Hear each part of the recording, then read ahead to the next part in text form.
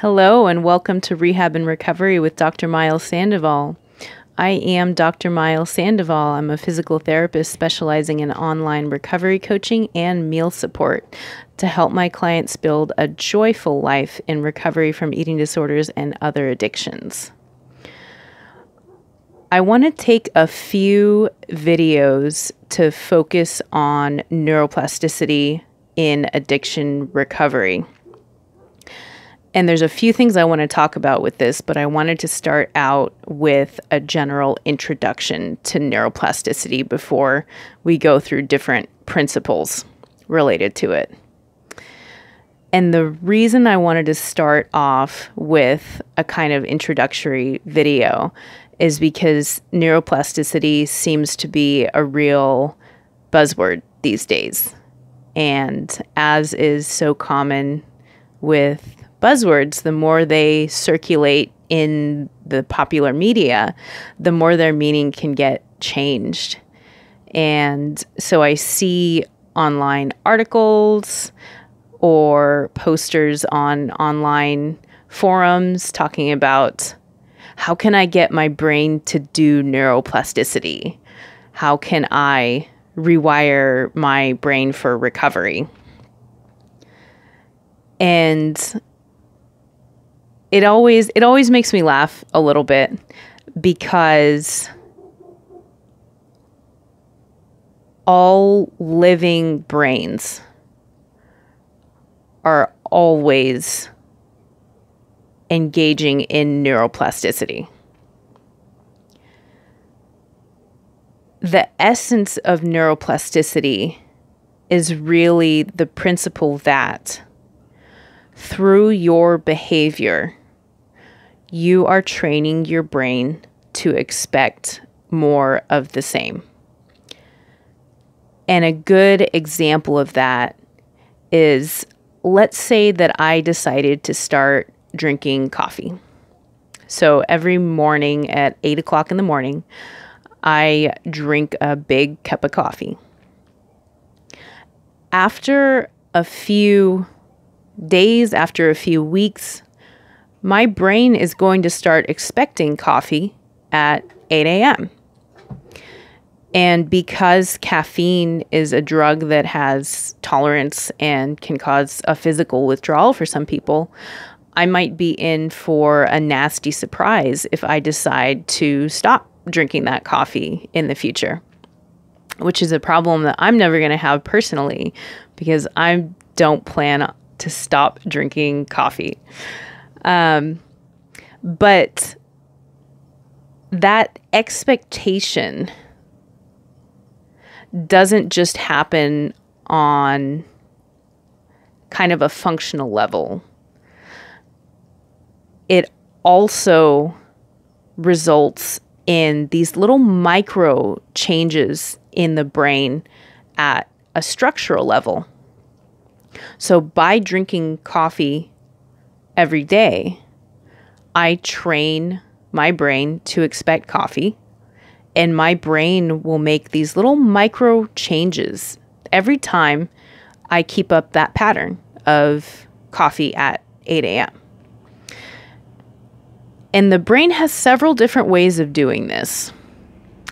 It can increase or decrease the amount of different neurotransmitters that it natively produces, things like serotonin, things like norepinephrine, things like dopamine, based on my behavior.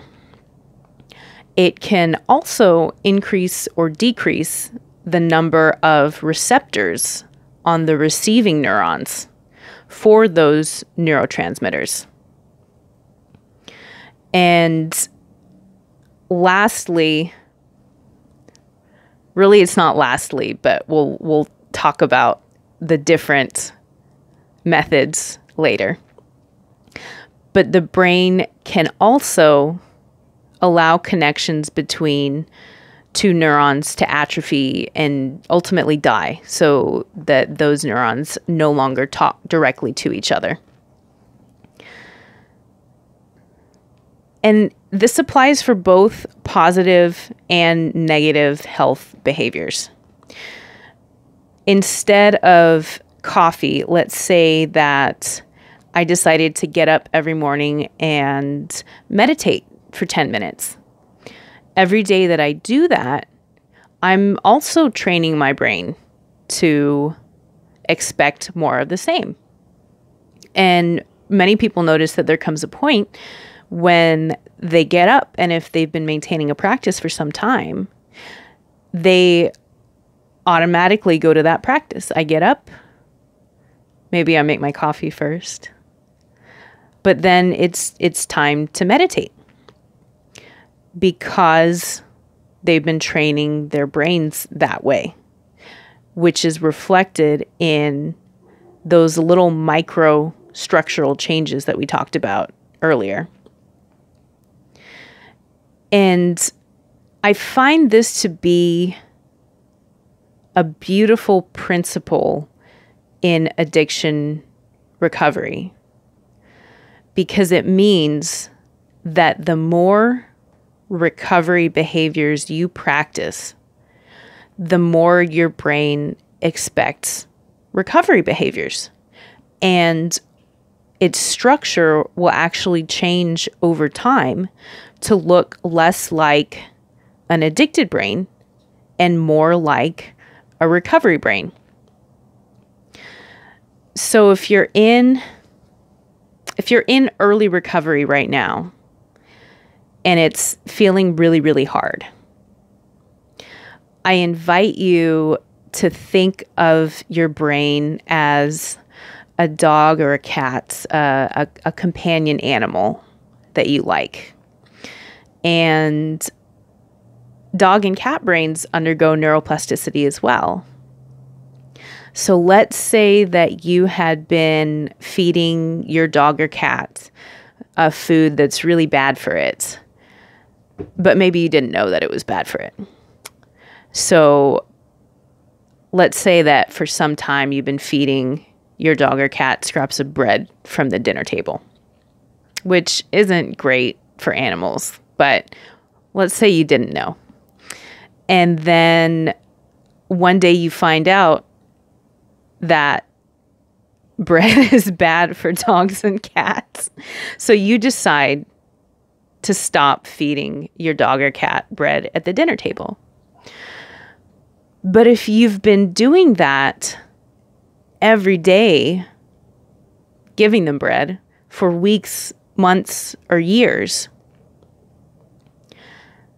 that dog or cat doesn't really understand what's happening the day that you stop. It just feels hungry or runs around in circles or might be really, really confused because all it knows is that it's 6 p.m. and it usually gets bread right about now, and there's no bread.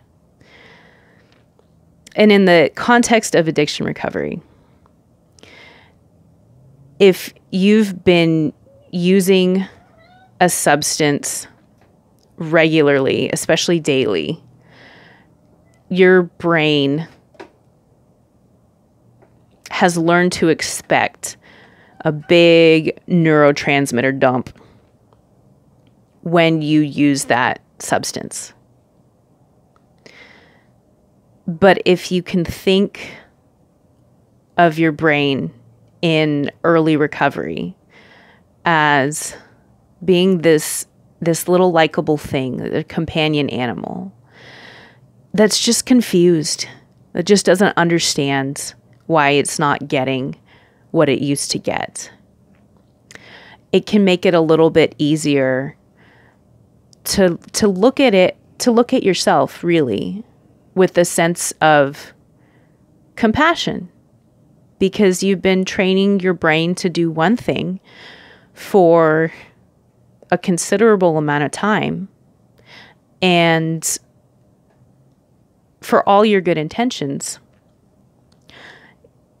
your brain doesn't know why you're stopping. It just knows that it usually gets a big neurotransmitter dump at a certain time of day, and it's not getting it. And that's not a reason or not an excuse to relapse.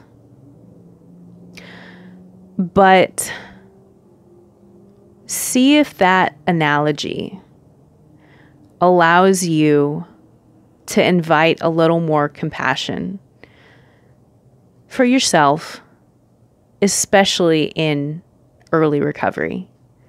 Because if you stick with it,